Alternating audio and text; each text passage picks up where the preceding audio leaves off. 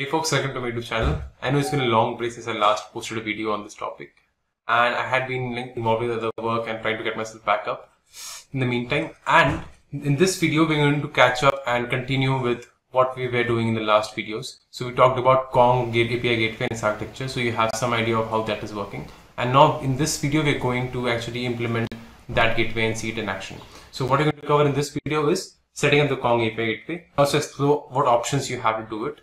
And then we'll look at what are different ways to configure your Kong API gateway. So you already know about the admin API route, right? So you know how we can create objects like consumers, services, and routes using an admin API. We'll also look at another option, which is the CRD or CRD way. That's something which we're going to explore. Apart from that, we'll look at what Kubernetes Ingress is. Like I'll just give a very short introduction of what Kubernetes Ingress is and how it relates to routes in Kong, right? So how do you create routes for Kong using Kubernetes Ingress? That's also something we'll look at. And then finally, we'll look at Basic Authentication Plugin. It will be a very basic plugin on how you can, add some kind of security to your services. That's what we'll look at. And then we'll try to test a service. So we'll spin up a Hello World service, and then we'll apply this plugin, this Basic Authentication Plugin, to your service and try to access it using some credentials there as well. And so let's get started with the first one. So prerequisites for this step is, you already know about the architecture. You already know that in order to implement the design patterns like offloading design pattern, you have to use plugins, right? So in order to add authentication or other kind of rate limiting and other kind of stuff, you have to use some kind of Kong plugins. So in this video, we're going to continue and build upon that as well. So you're also familiar with the commands that you use to operate your Kong gateway. So remember, we had a URL at the admin API, and that 8001 port was there. We used that particular port. And we used to post to different endpoints, like say the consumer endpoint or the route endpoint, the service endpoint, and that is how you create objects in Kong. That is the way which you already know. Right? This is something which you're already familiar with. And then after that, we'll look at how we can do things in Kubernetes. So first of all, you have to first make sure where you want to install Kubernetes. So is it a local deployment or a public cloud? In this example, as I already mentioned, we'll be using Azure Kubernetes Service, and then we'll be creating a cluster there and doing all of our Kong deployment over there. So let's just go over to the portal first of all. Yeah, so let's just check out. I already have a cluster running, so I'll just show you. Okay, I have to add an alias first for kubectl. This just makes my life easier, so I'll just put it there. Now let's just go and check out the nodes. So I already have one cluster set up, a very basic cluster, and then we're going to do all sorts of experiments only on this cluster here. So this is the node which I have. So this is one node cluster. And let's look at documentation for how we can start installing Kong on Kubernetes. So we have three options here: YAML manifest, Helm chart, and customization. So essentially what we do have is a YAML file, but it can be used as a Helm chart as well. So let's look at this particular command here. So as you can see, we can just apply it straightforwardly by just visiting this URL. So let me check out what this URL has, right? So that will help us understand what configuration we are actually applying.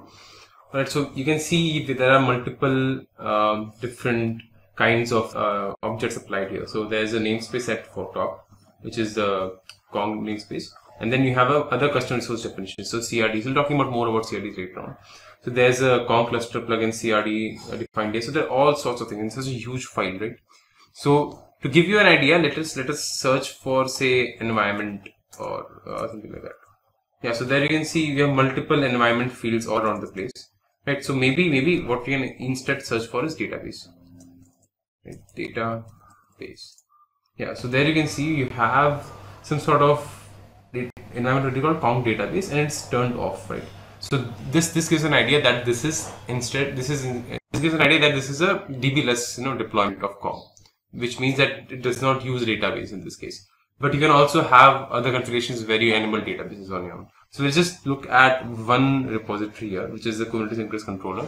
And there you can see you have multiple YAML files like this. So you have say all-in-one DB-less enterprise, all-in-one DB-less. So the one which we're looking at right now is maybe all-in-one DB-less. Right? So if you want Postgres, so you can also use this particular YAML configuration. And when you look at this place, let's just search for database again. Right? So there you can see the value for Kong database is Postgres instead of being off. Right, so that is one difference which you can see here. And similarly, you can add other details, other settings which are directly which configure Postgres itself. So maybe I'll just show you. Yeah, there it is. So you have other Postgres settings here. So that is how you configure your YAML manifest. This is one example of what configuration can be made. Other configurations are there, like which we'll look at when you look at the Helm chart. So let's just go over to the next way of deploying it.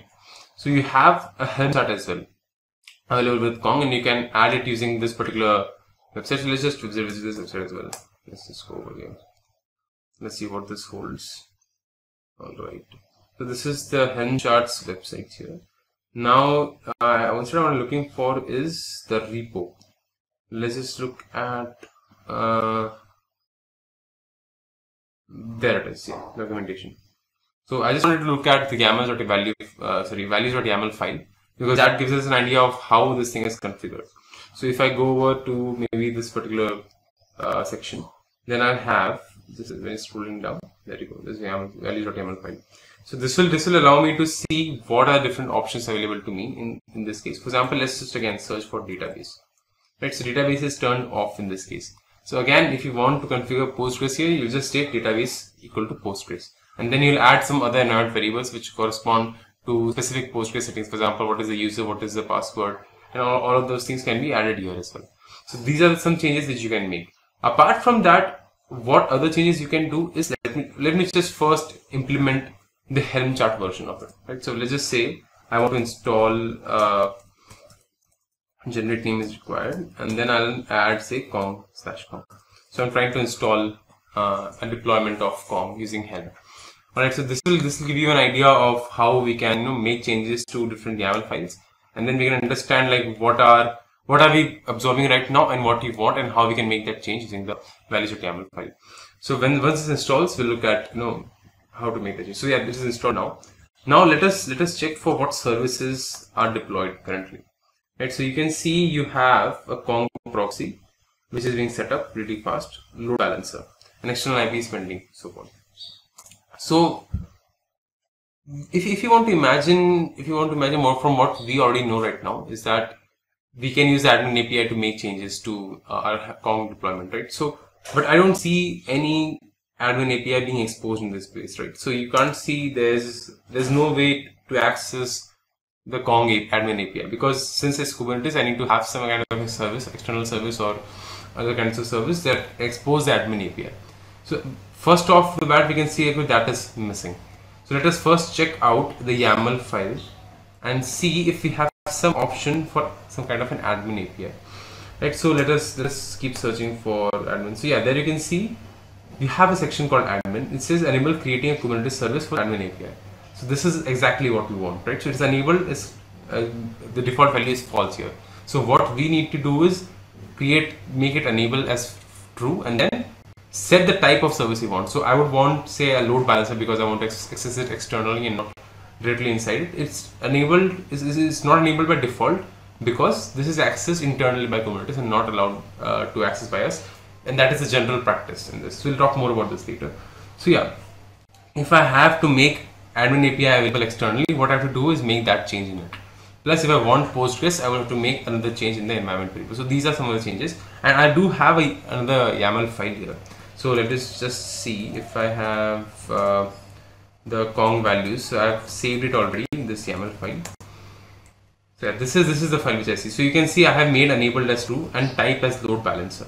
So this is what I wanted, and this is what I did. And you can also change the service ports, and which you remember we have the HTTP port at 8001 for admin API that is configured here. You can also modify it right from here. So this is the idea. Okay, so now let us upgrade my Helm installation, and I'll upgrade it using the file which I have shown you right now.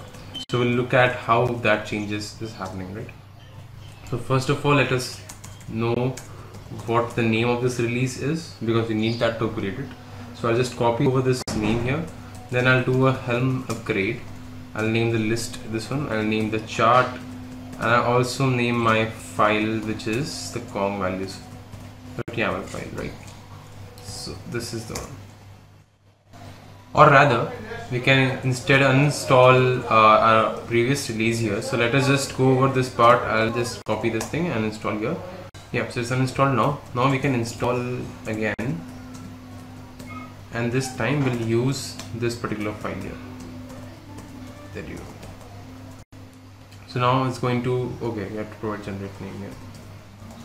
This is create a name for our release.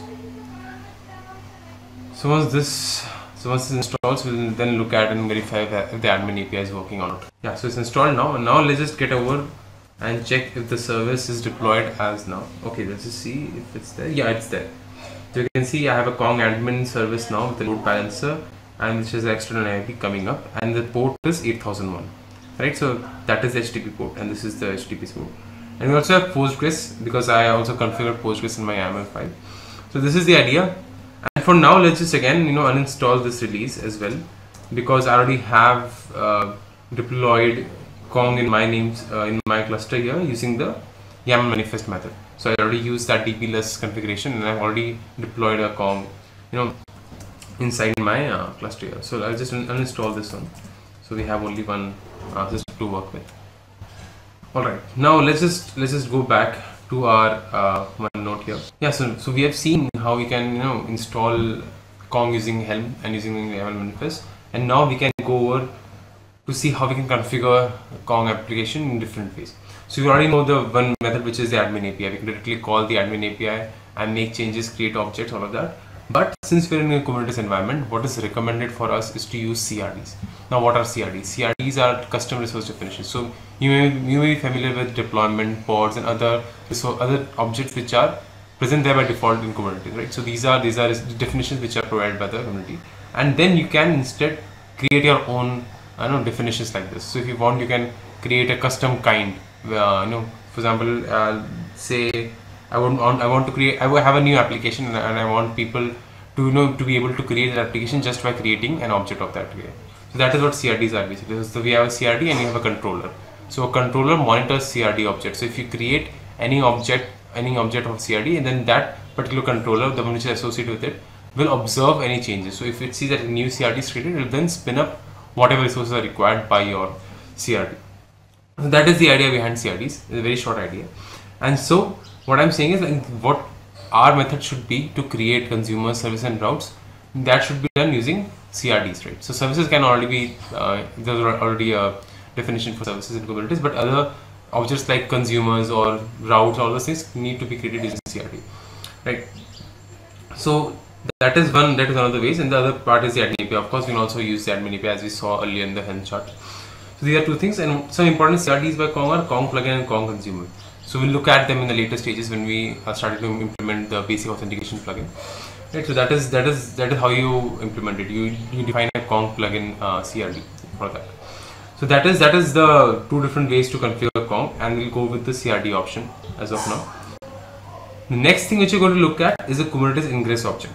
Now, why are we talking about a Kubernetes Ingress object, right? So first, let us go over to the documentation. Yeah, so this is the Ingress, Ingress documentation here. So what basically is Ingress? So it allows you to route traffic to your services from external environment. So it's basically that. So you define. So let's just look at a sample YAML first. It will be much better in understanding this way. So you specify some name, and then you specify rules for routing. So let's just look at what rule there is right now. So there's an HTTP rule. It says that any requests which come to this particular path /test path need to be routed to a service called test at port 80.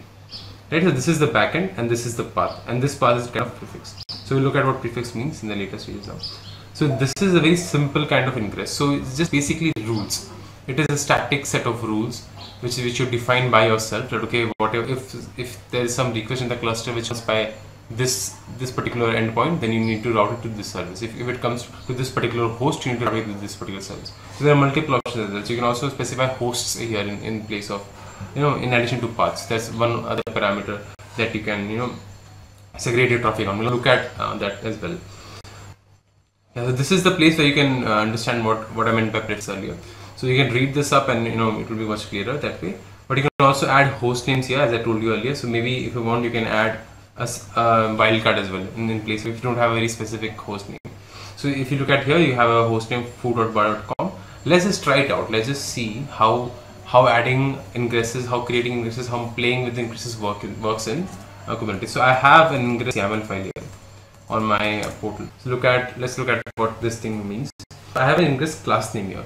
So this tells me what controller this is associated to. As I already told you, Ingress is just this particular object is definition, is a static definition of rules that need to be enforced. Now who's going to enforce it? There needs to be some kind of a controller there, right? So Kong Ingress controller is the one which is enforcing these rules, and it will be monitoring these objects. So that is specified using the Ingress class name here. You can have other class names depending on what controller you're using. So maybe Istio also has, you know, a controller here. So if you look at the rules, I have defined an HTTP rule which says that any request coming at the base URL, at the base path, will be forwarded to a service called Hello World at port number 80. So Hello World is an application I already have running, and deployment service is a pretty basic Kubernetes Hello World application. So this is a very basic rule I've defined. Let's just check out how we are going to, you know, be able to access this thing. So usually whenever you're defining any kind of ingress, in that case, if you're specifying a host, say if I'm specifying any particular host I want, that host should resolve to the IP address of my Kong Ingress controller, right? So it should be addressed to the Ingress controller's URL IP address, right? And then that is basically a load balancer. So what you have is something like, so what it actually means is, let me just, you know, draw it a bit. So what I meant was, like, we're also looking at, say, one kind of an Ingress controller here. So this is any Ingress controller, and it is exposed as some particular IP address, right? So any rules which you have defined here. So for example, if you have multiple Ingress rules, and if a request comes in which matches these rules, this needs to be forwarded to the IP address of this particular Ingress controller. Now this basically is a load balancer, right? It's a load balancer which will be balancing your requests into the multiple services which you defined. So we defined a Hello World service port 80. So when a request comes in and matches this configuration, it gets forwarded to the IP address of this thing, and then this load balancer will then forward it to the Hello World application. This is how the system works. So let's just test this out on our own. Now I'll check out what that address is using get service. Okay, I'll have to do it using the Kong namespace in that case. Let me just do it using the Kong namespace, because we saw that was the first thing we just created in the manifest, a namespace Kong. So we'll have to look at that. Yeah, so this is the Kong proxy, and we can see there's an external IP called this thing, which is exposed to port 80. Now let's just visit this URL and see if you can access the Hello World application, because this is just the base URL which you're accessing. So you can see there's a Hello World URL right there, right? So this is the idea behind using Ingress. So I was just using this particular address. So if I had defined other rules like slash some other, you know, kind of a route and forwarded to some other service, then it would have opened that particular service. This is kind of a load balance here. So that is implementing a very basic kind of Ingress. Now let's just play around with something on the Ingress. Let me modify it a bit. So if I have a path here, I can, remember I can also add a host in this case. Yeah, so let's just add a host. Let's just see if I can add a host here.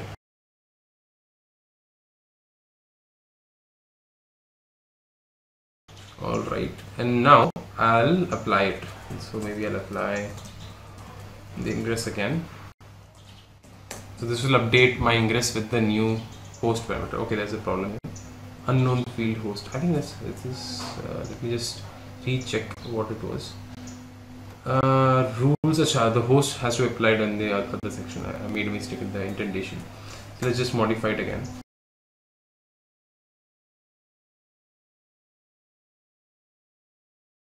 There you go. So I have made that change now, and let's apply it again and see if it works this time.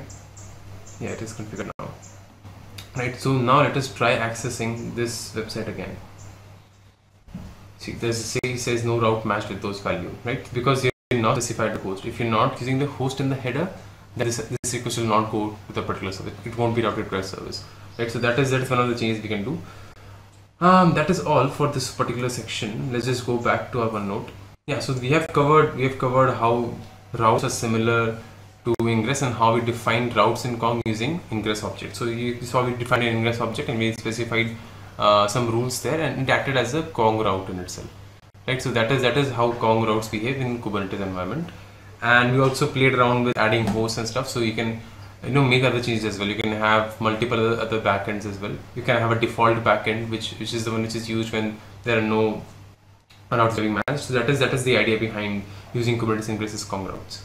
Now, once all of that is familiar to you, now let us start talking about the Basic Authentication Plugin. Because now, since we looked at, we accessed the website, an external IP, and it did not ask us for any credentials. It just opened the Hello World application there, right? So we have to find out ways in which we can secure our service. secure the hello world service from being exposed so directly. So now this is something which we can use, which is the simple authentication using a password and a username. Right? So this is very basic. This is nothing which has any sorts of keys involved or external authentication providers. This is very basic username / password store.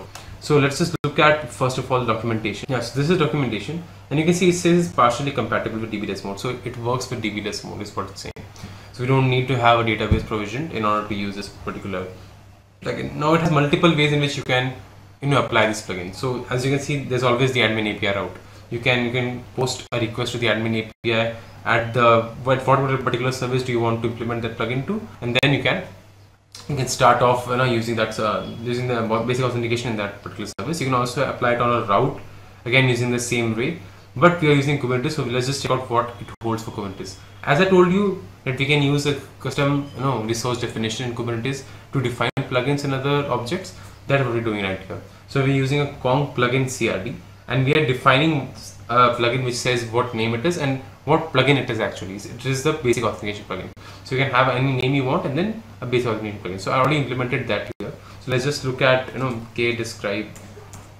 I think I don't remember the name exactly of what plugin I'm using, but let's just see. Basic auth. Oh, it's not there. So let's just see get plugin. Yeah, so I have an example plugin and it has type of basic auth. So this is which I already deployed here, which is very simple one. Yeah, and now what we can do is, like, if you want to apply it to a service, you go to your service manifest. So you have a service YAML file like that. You just have to add an annotation here. So the annotation is kongheadquarters.com/plugins and whatever the name of your plugin is.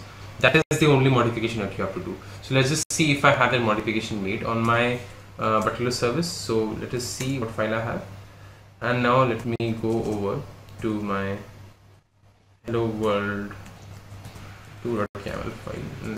So yeah, I have an example plugin specified as a part of this annotation here. So this will tell Kong that you have to secure this particular service, right? So let's just go over to the website again and see if we can access it like before. So let me just put in here the particular URL. There you go. So you have now restrictions on who can access your website and who can access that service of yours, and you have to provide a username and a password just like we wanted, right? Okay, let's go back to the OneNote. So we have completed this step as well. Yeah, so this is done. Basic authentication plugin, we know what it is, like how it is set up. You have to declare a Kong plugin object. You have to add the annotation to your service, or you can do it to your route as well, same thing, and then you can check if you can access your service like that. So that's one part here. Now, in order to access this service, as you know, we need a username and a password. But how do we get those things? How do we mention it to Kong that okay, this is a username and a password that you should know to allow into the service? So we have to register some sort of credentials with Kong as well, right? So how do you do that? You use a CRD called Kong Consumer. So we already mentioned about Kong plugin and Kong Consumer being two CRDs by Kong, which are really important. So Kong Consumer is how you define your consumer. And so you define a Kong Consumer, and then we add some credentials to it. Let's just go to the portal back again and let's see. Now I already have a consumer.yaml file which I have built before. So you can see I have a Kong Consumer here which has the name wjayesh, and I have provided a username as wjayesh. So this is defining a user with a username. Now this doesn't have any credentials of its own, right? So you can see there's no credentials here. Correct. So how do we add credentials to this, and how do we add a password to it? That can be done using a secret. So what I'll do is I'll create a secret as well. So this is just a setting up of consumer, then you add a secret to it. So you can create a secret right from the generic way of doing it. So which is you can do create generic secret, and then you can specify the name of your secret and then the type of secret which you're creating. So this concrete type, basically this is the key value pair which I'm talking about here, and then you can provide a username and a password here. So this is a secret which you created. Now after this secret gets created, I think I have it created, right? Because it already exists, right? So it already is created. So after I've created a secret, I have to add the secret to my consumer. So what I'm going to do is I'll go back to my consumer.yaml file here. Oh, this is the wrong file. I'll go to my consumer.yaml file. This is the one. Yeah. So there will be a credential section here, and now this credentials will hold some kind of secret name. Let's look at this particular section. Yeah, so this is the section which tells us how to create consumer in the first place, and this is how you add credentials. So you add credentials and then you specify what is the secret that you want, right? So what I'll do is I'll go over here, credentials, and then just specify the name of the secret, which is WJS. Yeah, which is, I think it is Kong WJS key. Yeah. So let us modify to that.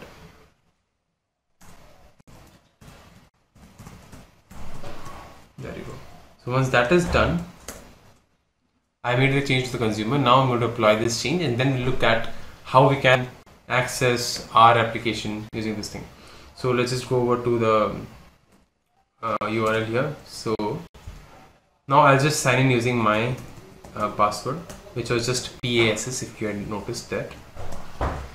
Yeah, there you can see. Let's just try to access it now. There we go. It's again visible now. So that is how you add consumers and then you access services. So you can add multiple consumers, add more secrets and credentials, and this is how this entire thing goes off.